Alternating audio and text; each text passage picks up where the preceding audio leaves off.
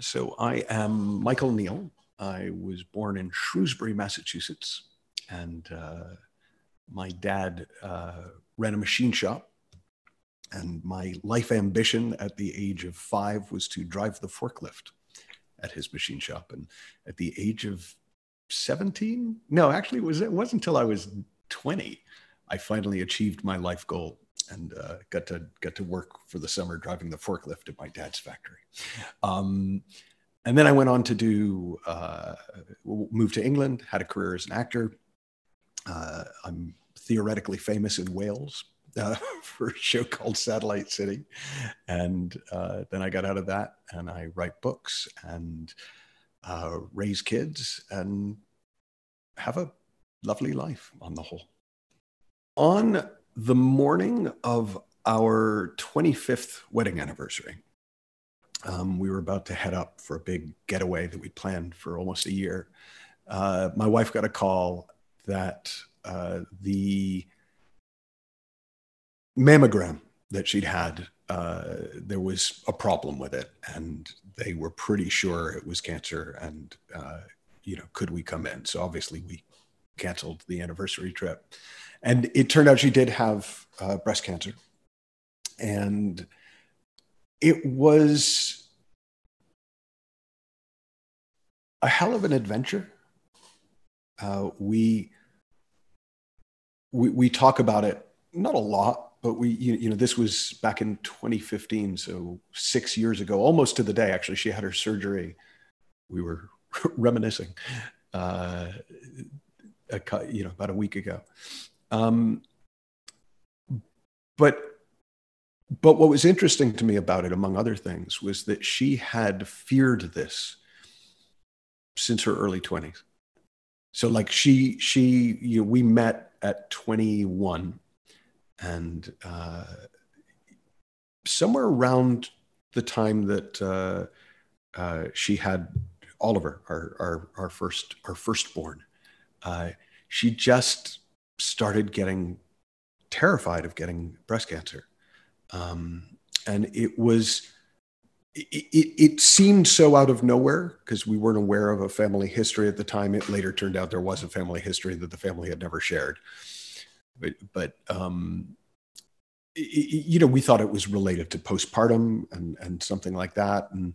But it got really bad, and then it got better. So that in a way, when it happened, what I thought was interesting is for about 9 months was probably the least worried she'd been for 20 years. Now, as soon as it was over, in the sense that she got the all clear, that there was no cancer left in her body, she freaked out again. But I found it fascinating that for I'll say 6 months or so that we were actively dealing with it, was probably the least worried about cancer we'd ever been.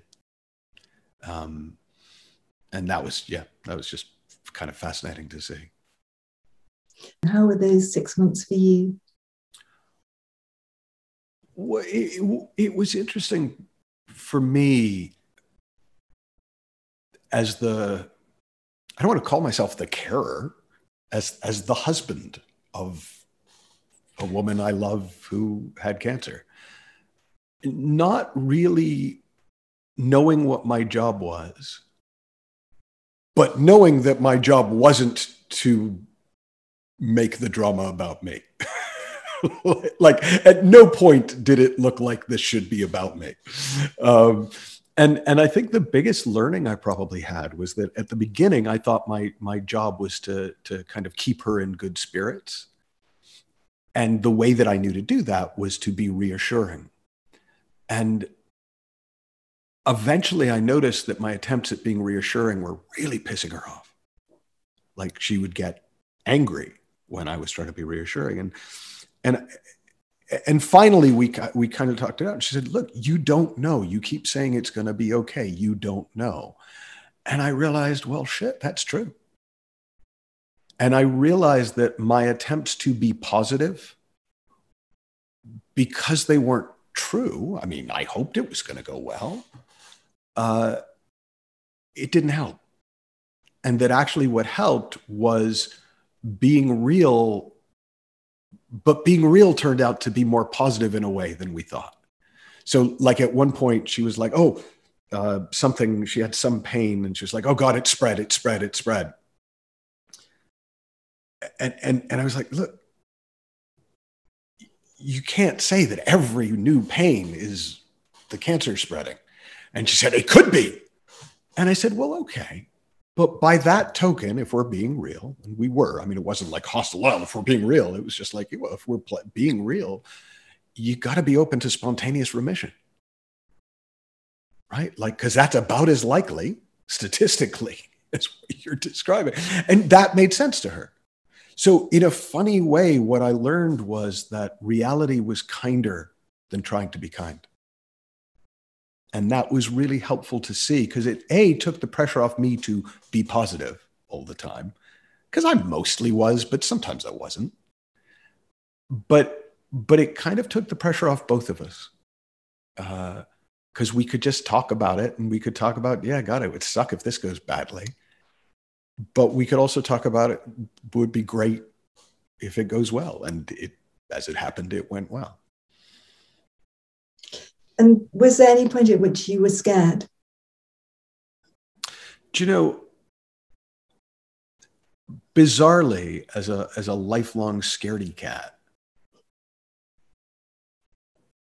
I think there were only 2 moments I can remember being scared in the whole sort of 6 months that it was really happening. One was right at the beginning, not right at the beginning, because at the beginning I was in total denial, but that first day or two when we just didn't know what was going on, I found myself kind of getting lost in some dark imagining. And then the actual day of the surgery, so she had a double mastectomy, and it was supposed to be like X number of hours, and it was 2X, and nobody was saying anything to me. And so during the actual surgery, the sort of not knowing what was happening, again, I started getting a little lost in the worst case scenarios. But oddly, kind of like I said that she had never been less worried when she actually was sick. I was probably had never been less scared because it was just, it didn't seem like a good idea. It sounds strange, but it didn't seem helpful. Tell me more about that. Well, I was aware that fear was going to happen, but it wasn't going to help. So the idea of being in any way involved in the fear made no sense to me. Like if I was scared, I was scared. If she was scared, she was scared. But scaring ourselves seemed like a bad idea. You don't need to make it worse, right? This is bad enough. And so in a way where that left us was with kind of a slightly dark but really funny sense of humor, because it's like we couldn't stop the thoughts from coming, but it made us laugh how dark we would get sometimes. And yeah, so it was like this weird bubble. I remember Nina asking me if, because she was terrified of being a burden. And I see this with my mom, who's dealing right now with Parkinson's and rheumatoid arthritis and macular degeneration. I mean, she's fallen apart physically, and her biggest concern is about being a burden. And like, we're all like, yeah, no, that's not your problem. And it was like that, where Nina's biggest concern throughout the whole thing was that she was going to become a burden. And I guess, I don't know, we never got this far, but maybe that if she was a burden, then I'd abandon her. And I don't know what the thinking was, but, and I by then was trying to be honest instead of positive, right? Because we'd established that. And I realized that honestly, the only thing I found difficult at times was her anxiety. We both dealt with reality really well. We were very clear. We got really quiet. We researched options. We listened to doctors. We both had the exact same sense of what was going to be best. And we went with it without a lot of noise, or it was like reality we dealt with really well. Anxiety we both struggled with in different ways. If somebody's watching and really struggling with their situation right now, or finding it difficult to cope, or looking after a loved one who's struggling or feeling anxious, what would you say might be helpful? I think that the thing that was most helpful to me during the whole thing, and after, because of course it you know, we were having conversations about it last week, was recognizing that in no way would my working myself up help me help her. So it was this kind of weird thing of just recognizing at times I'm going to get worked up, but I'm not going to work myself up, because then I'm not able to be there. And there were times when I wasn't worked up and I would watch her working herself up, scaring herself, you know, just kind of playing out scenarios where I could say surprisingly firmly, like, stop it. And it wasn't angry, and she didn't hear it as angry. You know, she was appreciative of it. And normally I would never talk to her like that. But it was like, look, we never did this, but in every movie from the 1930s and 40s, and I get this is sexist, but a woman gets hysterical and the man slaps her and she calms down. It was like that, but without the physicality of it. And it was actually appreciated. Like, I'd never actually understood, oh, there is something behind that. And it's not, I mean, she can smack me in the face too sometimes, helpfully. But there is something about having somebody there who isn't losing their shit when you're losing yours. That's so helpful. Who isn't terrified when you're terrified. That's so helpful. Who isn't trying to make it better, but isn't making it worse. That's incredibly helpful. And, you know, and then I would recognize, you know, when it did start to feel like it was about me, and, you know, I did start wanting you know, there's you know, what do you want, a medal? There were times where I was like, yes, please. Yeah, I know. I think I've earned it. You know, but I also knew when that happened, okay, I'm not taking care of myself. And it didn't take a lot. It wasn't like I needed to go away on holiday. I needed to take an hour and have a nap sometimes. You know, I needed to get some work done when I should be watching it, and so it sort of became that feeling that I was being a martyr and a hero kind of became my signal that I needed to take care of myself a bit. And it really was, it was never anything big. You know, you know, what do you want, a medal? Yes. Oh, no, I want a sandwich. Okay, go make a sandwich. That was it. That was what actually was wanted and needed. I wouldn't say a lot of people ask us, but we've been asked multiple times oh, was it a gift? You know, was you know, the gift of an illness, the gift of, and people used to say that to me about depression. You know, when I used to suffer from depression, you know, oh, do you see it as a gift now?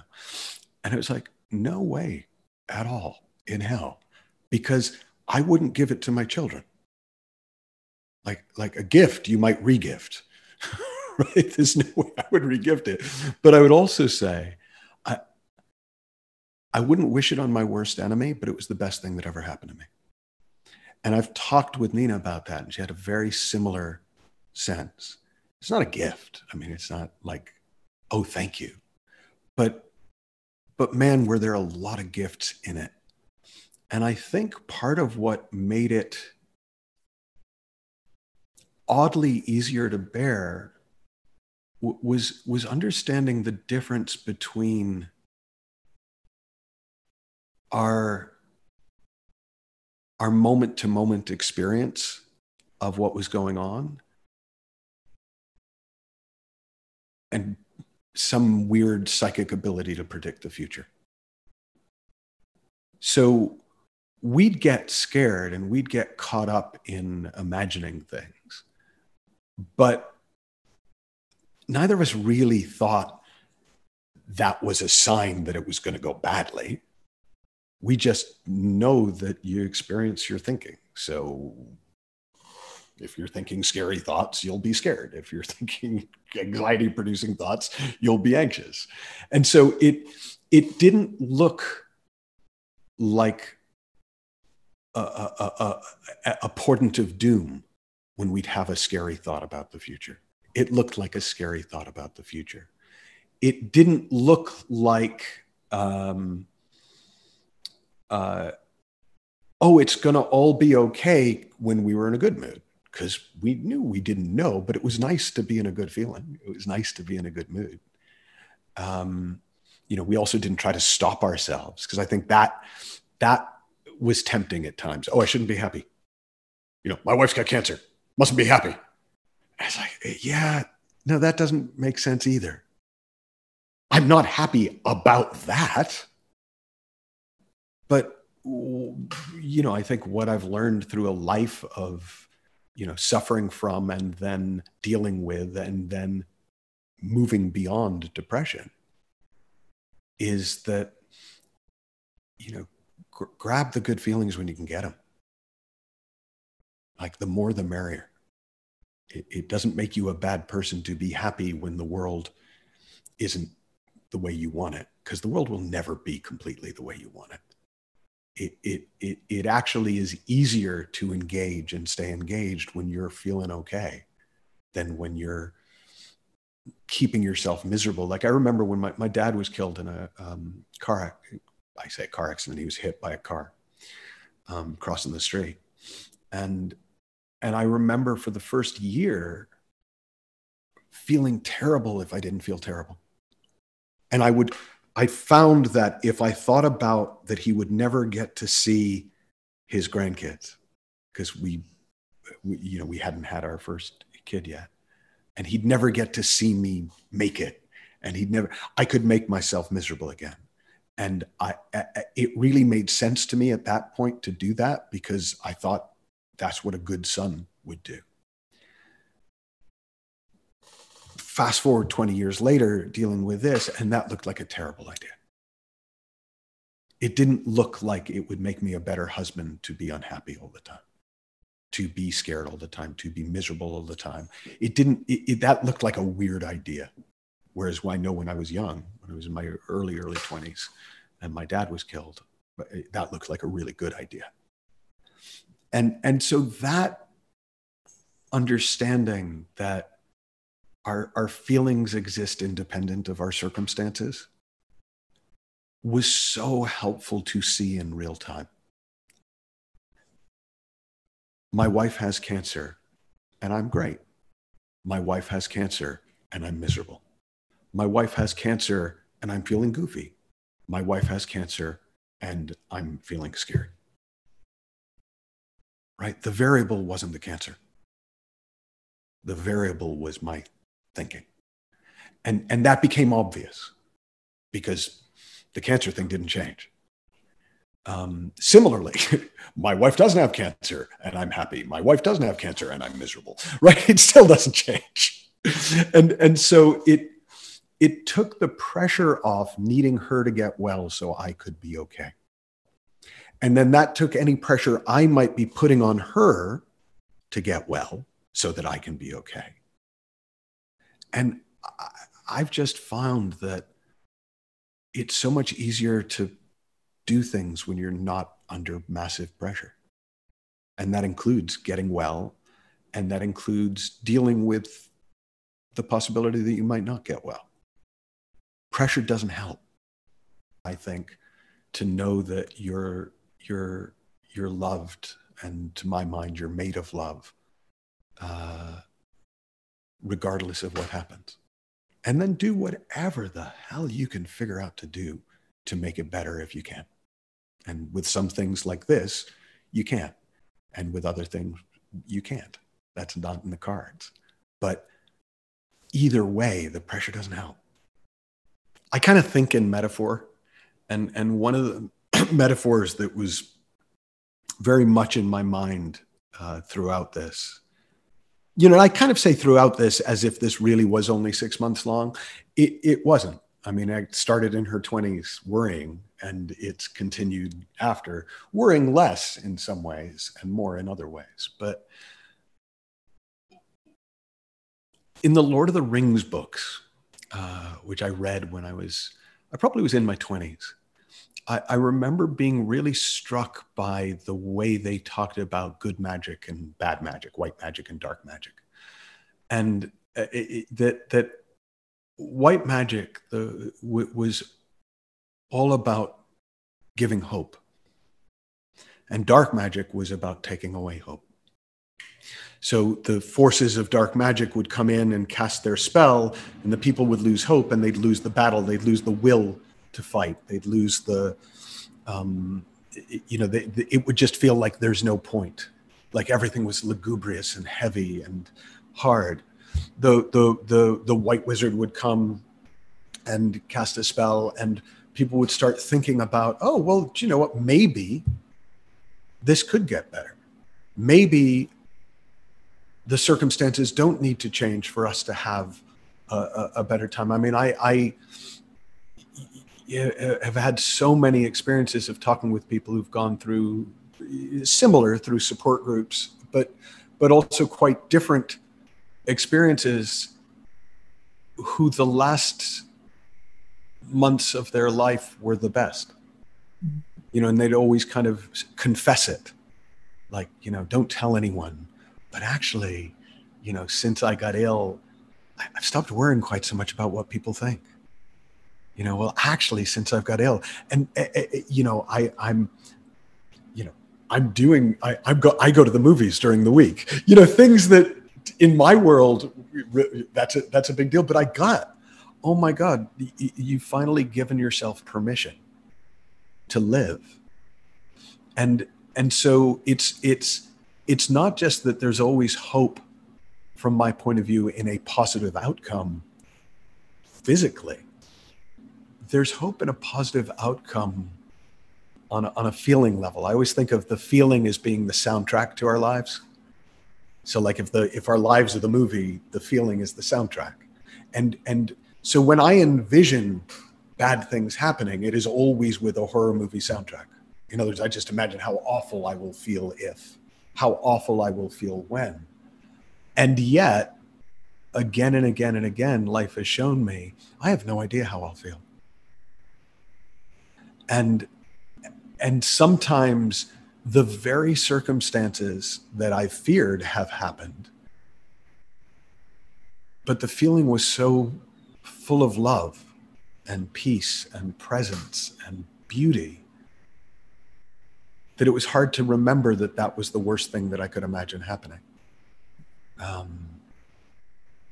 And so in a weird way, part of what's come from this is I've become very sensitized to discouragement. I'm against it, just in case you're wondering where I stand. And I've really seen, discouragement is the enemy. It's not the cancer, right? That's just what's happening, right? It's the fear and the discouragement and the hopelessness that'll get you. And that hope isn't a promise that something good will happen. It's just living in the possibility. We literally don't know until we really do. And funnily enough, I've never had any situation where I really know, where reality scares me. I've had a lot of situations where I worry, because what if? But when it's a done deal, it's a done deal. And you just get on with it. So I've found that sort of really seeing the power of hope, but not thinking that I need to stay positive to have it. It's about possibility, not that outcome. But then also really, in a way, or even more so for me, seeing, discouragement is what I got to watch out for. When that starts dragging me down, that's my cue to, okay, I need to find a way out of this thinking. Situation's going to be what it's going to be. This thinking's not helping in any way, shape, or form. I think one of the things that I found interesting was a few years after Nina went through her cancer, I had a warning sign for prostate cancer. And it was really interesting watching myself have all these thoughts about not wanting to be a burden and not wanting to put my fears onto my partner and my family, and seeing it from that side and kind of going, oh, wow, okay, that's not nuts. Like, that had seemed a little nuts when I was the carer. And then when I was the potential patient, that's immediately where my mind went. And so there was something about, in a way, like what got kicked out of me in a really helpful way was any degree of holier than thou that I might have had. Any idea that, well, I can handle this because blah, blah, blah, blah, blah. It was like, yeah, I don't know whether or not I can handle this. Now, ultimately, I do know, because my not handling it would just mean getting really emotional and not being particularly helpful, right? It doesn't actually mean anything. It's just like, oh, okay, we can't count on him. Let's go to him, right? I just next person up would step in. But it was really helpful to not put unrealistic demands on myself, and to not need to be the hero of the story, saving the day, the good husband, because that, for me, came with a sense of so much pressure that it was almost like it's on me to save her. And like, I'm impressed if I change a light bulb. I'm not going to cure my wife's cancer, right? Like, that's not my thing. So the idea that I'm going to save her with my positive mental attitude, or I'm going to save her by my brilliant knowing what to do, or I'm going to save her by being there 24/7, or I'm going to save her by...